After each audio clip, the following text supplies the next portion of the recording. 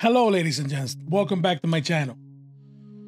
Today, I'm going to take you back to Tech Studio and we're going to create this cool cake top. I'm going to use, instead of Blender this time, I'm going to use Tinkercad. And the reason I'm going to do that is because I realized that Blender might be a little bit hard to use. The learning curve is a little bit difficult for some people, but Tinkercad is very easy to pick up. And I'll hold your hand throughout the process and you'll get something cool like this. So without further ado, let's go ahead and get to the video.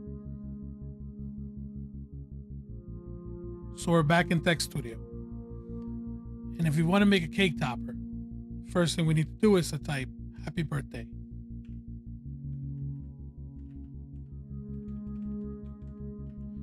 And since we need someone to wish a happy birthday to, I'm just gonna pick myself. And then we're gonna click this, I guess, magic wand button. And it's gonna give us a bunch of options. If we click more text, it'll give us this one, Minecraft 3D text. Click on it, that's what we want. So the first thing we need to do is, we need to make this into 3-tiered. So actually, let's make it 2-tier. Okay. And then I'm gonna take off the background. That's the first thing we need to do. Then we're gonna go to styles and we're gonna turn off the gradient. We don't want a gradient. We want two distinct hues. We want a gray and we want a black, because what Inkscape uses to detect the edges is black and maybe white or something close to white, which the gray can be detected as that. So I'm going to click on that. We're going to leave the filling pattern because it gives it a little bit of character. We want to bring down the color opacity to 0. And we want to make the orientation more pronounced because we want these things to overlap. And the reason we want them to overlap is because when you overlap them, when you extrude them, each word will be one object. You also want to overlap between happy birthday and happy Gordo, because you want this whole thing to be one object at the end. So I'm going to come here and I'm going to click length. And you see how these things overlap. Now this is going to make some good structure for these things to be held together at the end. I'm going to do a little bit more. And that should be good enough. Now we want to leave the outline alone. We don't need to touch this, but the shadows, inner shadow and outer shadow, we want to take out. We want this to be as plain as possible. We just want, like I said, 2 hues, gray and black. And that's basically it for Tech Studio. Now we're going to go to download, paint transparent, download, and we're going to open this in Inkscape. So here we are in Inkscape. I'm going to go to File, Open. This dialog shows up. You don't have to really click anything. Press OK, and the file's going to open. If you control middle scroll, it'll zoom out and it'll zoom in. I'm going to zoom out. So for this one, we want to click on the ping itself, and we're going to go to path, and we're going to go to trace bitmap, and this dialog is going to show up. So from here, we want single scan. We want to go to edge detection. Now you see how it's white and it's black. Whatever's black is going to be traced. Whatever's white is going to be open. It won't be a solid. So what we want to do is we want to bring the edge threshold all the way down. And we want to press apply. And what that's going to do, that's going to give us a path. And everything inside, or the filling inside, is going to be transparent. So what we need to do now is we need to duplicate this by right-clicking on it in the Layer and Objects tab. Click duplicate, and it'll duplicate the path. So now I'm going to turn one of them off, And this is a bit tedious, but it's gonna pay off at the end. This is something we need to do. So I'm gonna click on this because what I wanna do is I wanna delete the edge, and that's gonna basically inverse the curve and it'll fill out the filling. So I'm gonna fast forward through this, but just pay attention. I'm gonna click on the node tool and I'm gonna have the second pass selected. Click on the node tool. I'm gonna fast forward through this. So all I'm really doing is I'm gonna zoom in by pressing Control, scrolling, and then I'm gonna select the points and I'm gonna press delete, and that's gonna delete it. And I'm gonna go through the whole entire edge, delete all the ones on the edge, and I'll fast forward through it with the magic of video editing. This will take 30 seconds. I'll see you then.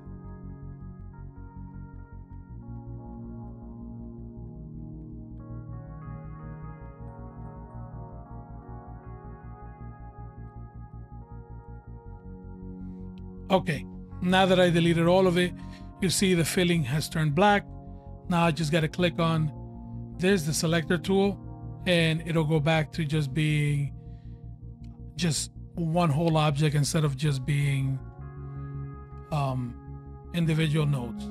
So now we have the background and the foreground. So what you need to do now is you need to export it.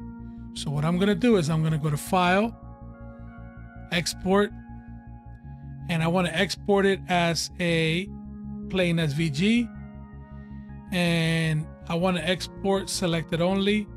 Click on this, have this selected, and what it's going to do is whatever's selected, that's the only thing that's going to export. So then what I'm going to do here is I'm going to click on this icon here, which is the folder, and that'll take us to where we want to save it. I'm going to put this on my desktop.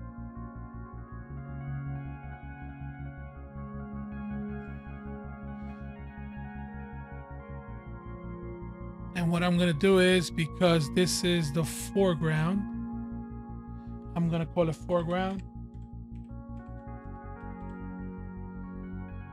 And I'm going to press save. And then I'm going to go back and I'm going to select the background. I'm going to go back to export, and you see here is the background selected. So I'm going to click on the folder again, and I'm going to call this background.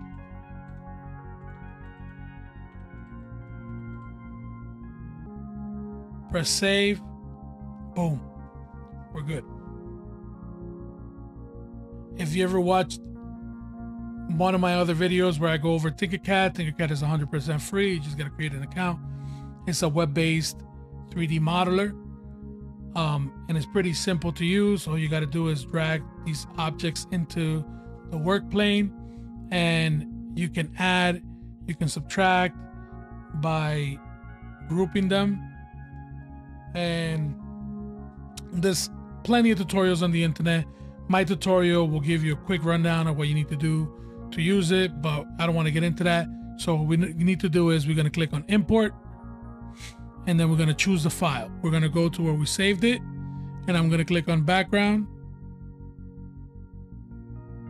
press OK, and I'm going to import it. It's going to take a little bit to import. I'll fast forward. Boom, it's in here. So now I'm going to go back and I'm going to import the foreground. So I'm going to click here, import.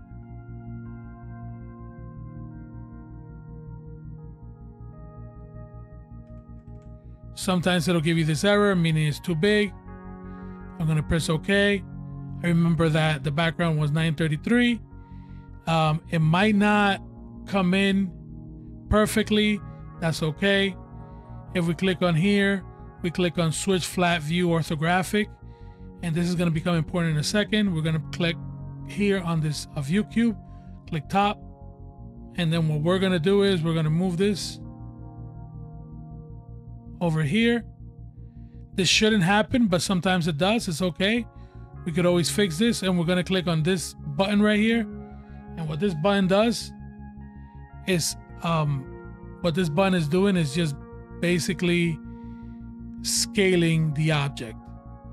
And that looks pretty good. I mean, you could always click on the up and down arrows here to get a little bit more precise. I'm gonna go in here and I'm gonna go a little bit more, just so that it overlaps. Then that should be it.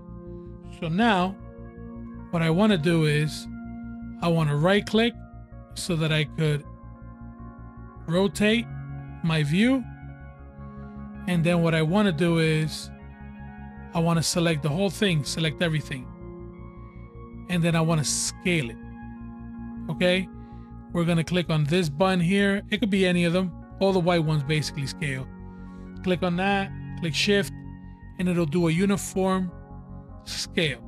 Then I'm going to move it to the center of the work plane. I'm going to do it again so that it fits in here.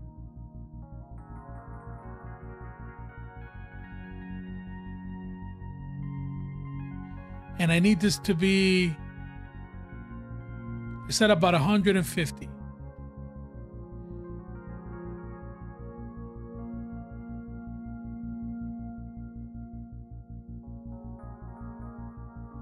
$160 is okay, that's close enough. So we don't need the orthographic projection anymore. We want to come in here, and this is what we're gonna do. Now, all we need to do now is click on each one individually. You see this button right here? This lets you extrude it. So right now is 198 millimeters. This is all millimeters. So I'm gonna click here, and what I wanna do is I wanna make it about 4 millimeters. 4, and it's reading 4 millimeters from the plane. So it's 4 millimeters from here.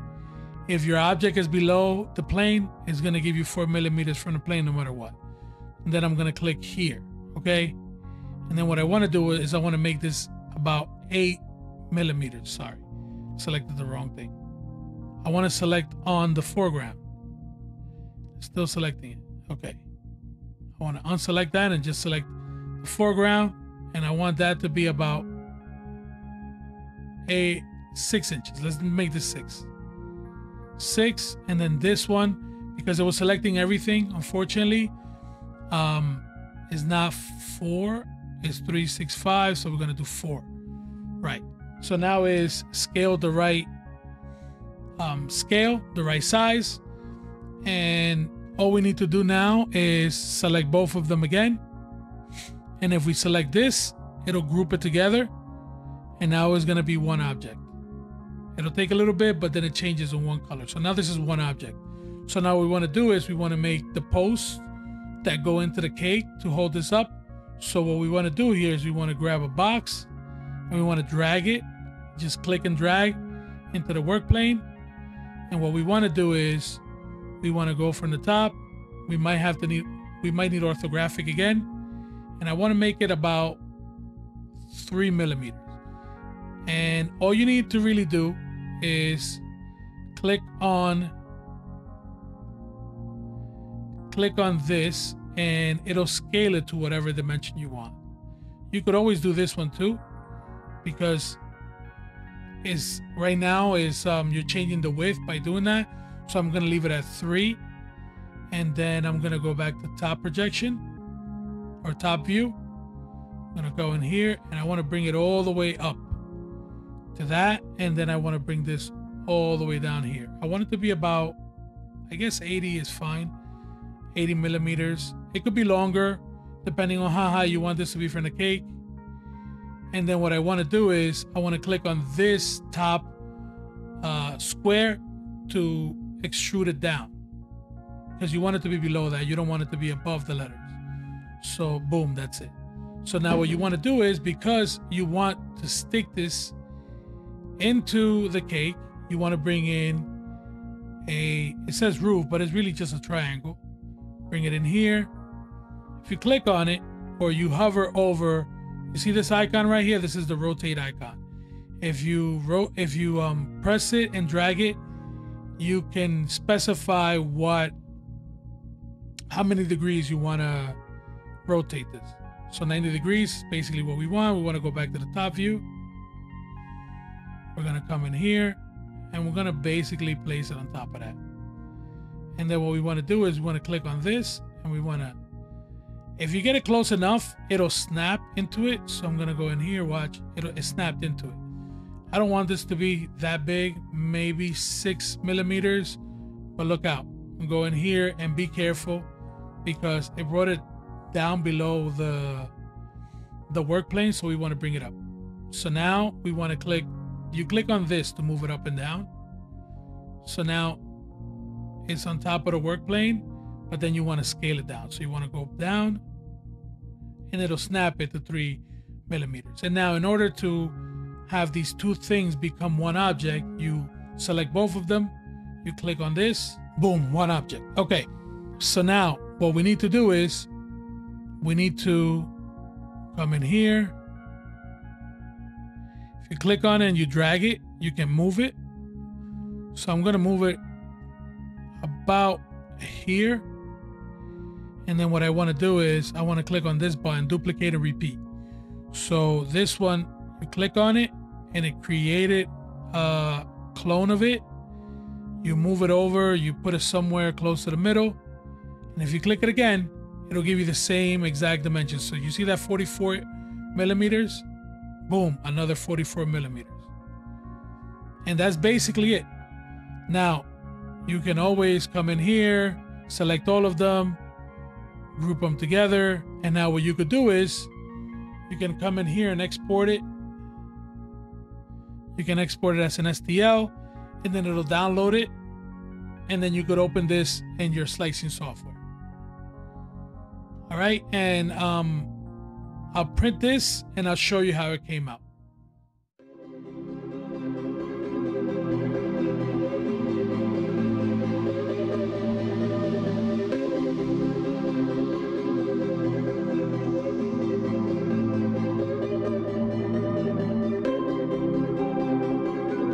All right, ladies and gents, I hope you enjoyed that video. If you liked it, please leave a like. If you like what I'm doing in this channel, please subscribe. And if you're a continued subscriber and you're just coming back enjoying my videos, you're awesome. And I appreciate all the help and all the support. Take care of yourselves and your loved ones. Peace.